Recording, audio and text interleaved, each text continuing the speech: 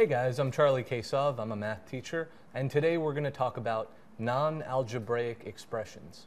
First, let's talk about what is an algebraic expression.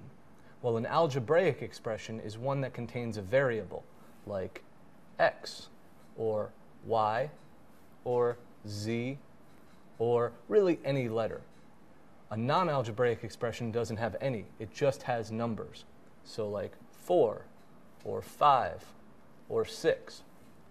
So a full expression, though, has to have an operation as well.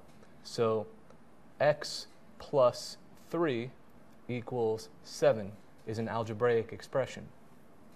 4 plus 5 equals 9 is a non-algebraic expression.